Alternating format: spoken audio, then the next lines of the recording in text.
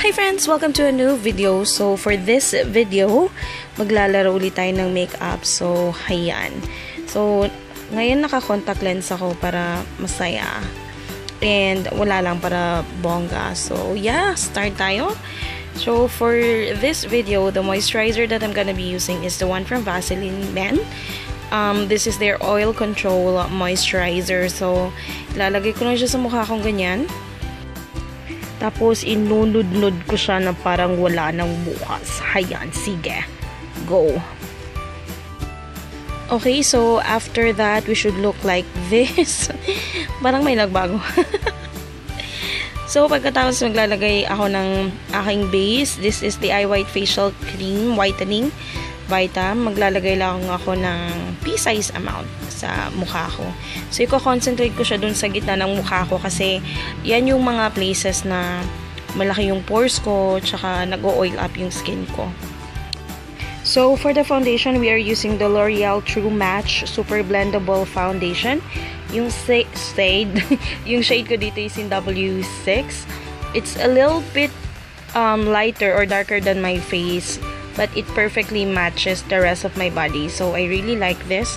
Alam nyo guys, gusto ko talaga tong foundation na to. Kaya lang, hindi siya made for oily skin. So, kung oily yung skin mo, hindi siya magtatagal sa skin mo. But this is definitely one of the best foundations out there.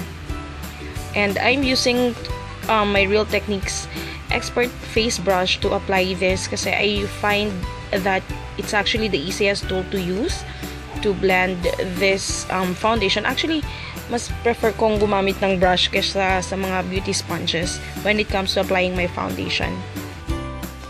Okay, it's time to apply our concealer. Itong concealer na gamit ko is the Mary Kay one and this one is in beige 2. So, medyo weird ako mag-apply ng concealer. Gaya nga nagsabi ko dati, hindi ako masyadong nagko-concealer. Tapos, kasi parang wala lang, hindi ko feel. So, gagamit lang ako nitong beauty sponge na to. This one's from FS Cosmetics. Ayan. And that's what I'm going to use to blend everything out.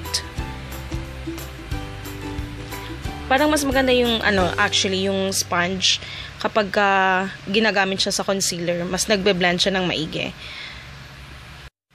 So, for the powder, I'm gonna be using my Cherry Moya Mineral Powder. So, uunahin ko siyang ilagay sa ilalim ng mata ko just to set the concealer na nalagay natin. And I really like this powder kasi yellow yung undertone niya and nagtatagal talaga siya sa skin.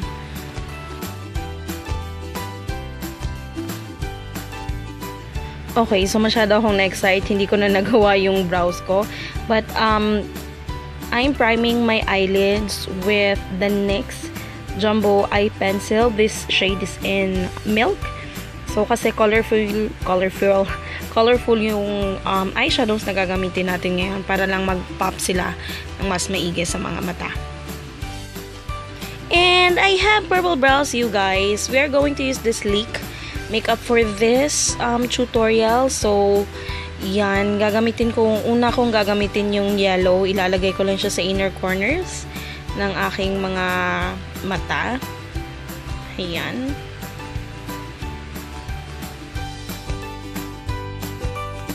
Ngayon naman kukuha tayo ng orange. Iko-concentrate natin siya dun sa pinakagitna na part ng eyes natin. So, yeah, ganun lang. Tapos, ayan.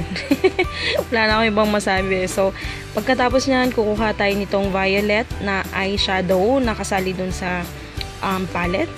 Isa-shape lang natin na parang V. So, initially, hindi sila magiging pantay kasi hindi pa nabe-blend out. I-extend natin tong eyeliner na to sa ilalim ng ating lash line. Dun sa lash line mismo, ganon. So, yan. Tapos maglalagay din tayo ng orange katabi nung violet sa gitna para maging kapantay niya yung nasa taas. Then, after that, kukunin natin tong dalawang pink na shade na to. Ito yung gagamitin nating pang-blend sa violet dun sa taas. So, yan. Simulan mo na yung pag-blend. Medyo matagal-tagal na blending to. So, ayan. So, wag ka na magtaka, bes, kung umabot ka ng 48 years kaka-blend ng eyeshadow na to. Pero, ayan, mata-matahin mo na lang. Sana maging pantay sila. Ganon.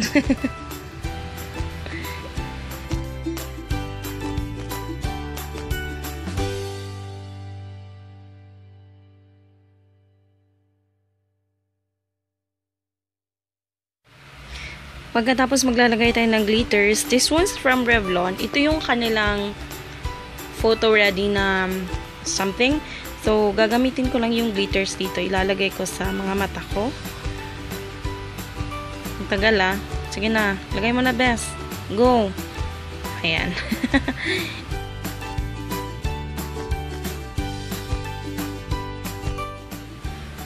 Okay, so pagkatapos mag-dry ng glitters na nilagay natin, mag-eyeliner tayo. And then, we can proceed with contouring. I'm using the Shawil powder for contouring. So, lalagay ko lang siyang harshly ng ganyan yung line sa both sides of my face. And then, pagkatapos nyan, kukuha tayo ng fluffy na brush to blend it all out para parang blended siya, pero andun pa rin. Hindi ko alam paano i-explain. Basta ganun. Magha-highlighter tayo gamit itong Revlon Photo Ready. So, this is a liquid highlighter. So, ilalagay ko lang siyang ganyan sa mukha ko. So, ginagamit ko to para lang may pagkapitan yung powder na highlighter na gagamitin ko.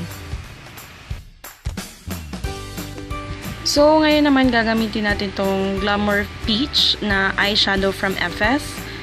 Ayan, ilalagay ko lang siya kung saan ko nilagay yung liquid na highlighter doon sa top of my cheeks, sa bridge of my nose, sa cupid's bow, and all that. Tapos, for the blush, gagamit lang tayo ng orange na blush. Hindi ko alam kung bakit, pero wapakels, kasi naman, we do not follow rules dito sa makeup na to.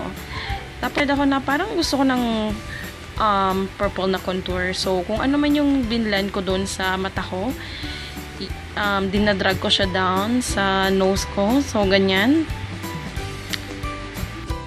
So, umabot ako sa part ng to nang hindi ko naintindihan kung ano yung ginagawa ko. Gumawa pa nga ako ng heart which I think is actually totally unnecessary. Pero, hayan, dahil nga atribida ako, naglagay na rin ako ng false eyelashes kahit hindi ako marunong. Ayan. Ay, naku, na bang pinagagagawa ko sa buhay ko. But, yeah. In the end, I'm still proud of myself na nailagay ko ng tama yung false eyelashes. So, yan.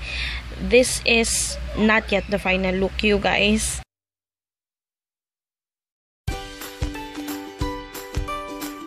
So, I tried this look out with different shades ng lips. The first one that I'm using is Vibrant Violet. This one's from Maybelline.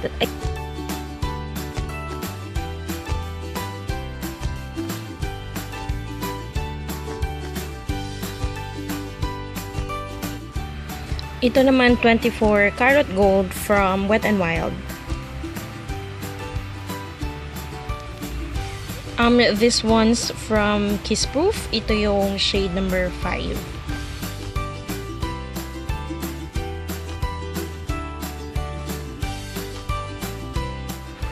So that's it for this video, you guys. I hope you enjoyed watching this video. And if you did like this video, please do not forget to give me a thumbs up. If you are not subscribed yet, please do go ahead and subscribe to this channel if you would like to see more videos like this. Thank you very much for watching. I'll see you again.